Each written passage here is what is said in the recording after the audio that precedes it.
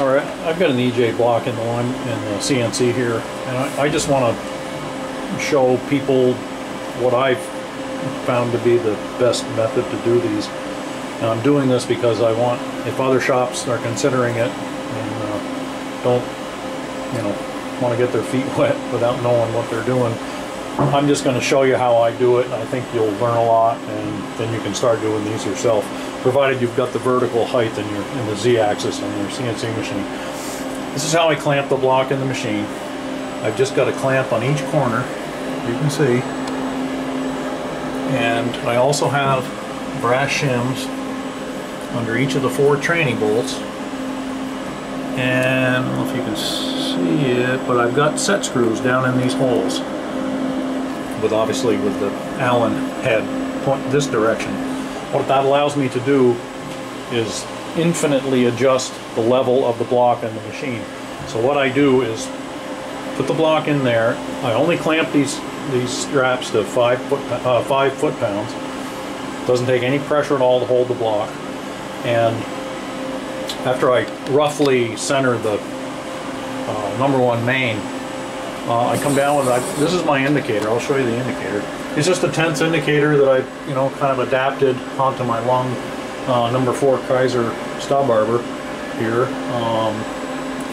But it's, forgive the funny marks on there, but when you're upside down in that #5 main, it's hard to figure out which is positive, which is negative. So I've got it marked in red there, and red and black. But for instance, I'm going to center it in X. As you can see, we're on 0 here, and we are, you know, within a 10th there.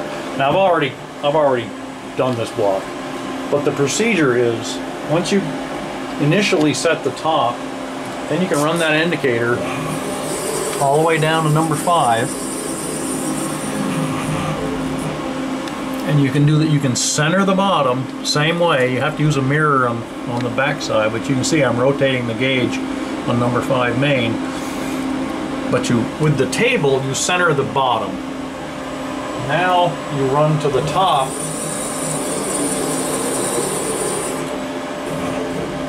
Now you center the top by tipping the block either in X or Y, whatever you need.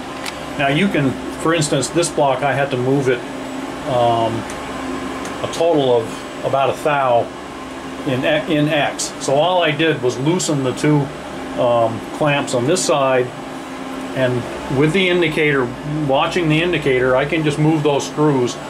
I have to move each screw half the amount that I need to move it. So I had to move it 1 thou. So in reality, that's half 1 thou. So I only moved the screws 2½ tenths each. Now that brought me to center. And I only had to adjust it once, and I'm dead nuts. Usually you got to go up, down, but that's how easy you can do these blocks, provided you've got the vertical height in the Z, like I said. But that's how I center them up.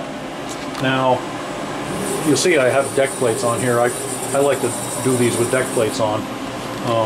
Now as far as the tooling, this is my again, it's Kaiser stuff. It's a #6 arbor, and I have a #5 with a reducer, a #5 boring head. The reason I've got this big arbor is just for vibration. That's the diameter of this shaft is just under. It's about 30 thou small of the bore. Just barely fits in there, but it is good for keeping vibration down. Now I use a real high positive AK insert here. Gives a real nice finish. Now this is my tool setter. I've got it set in here, and as you can see, I've got it set to cut about 5/17½. That'll leave me at 2½ thou for a finish cut.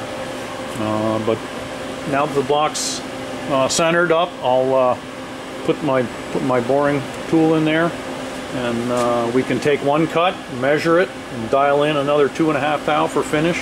And it cuts the same diameter top to bottom and does a really nice job. So I get a lot of requests for this job, and I'm not doing them only for one outfit, and I'd like to have some other shop do it so I can refer them to you to have this job done.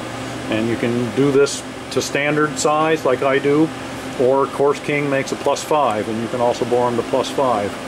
So it's a good refix. So hopefully you've learned something from this.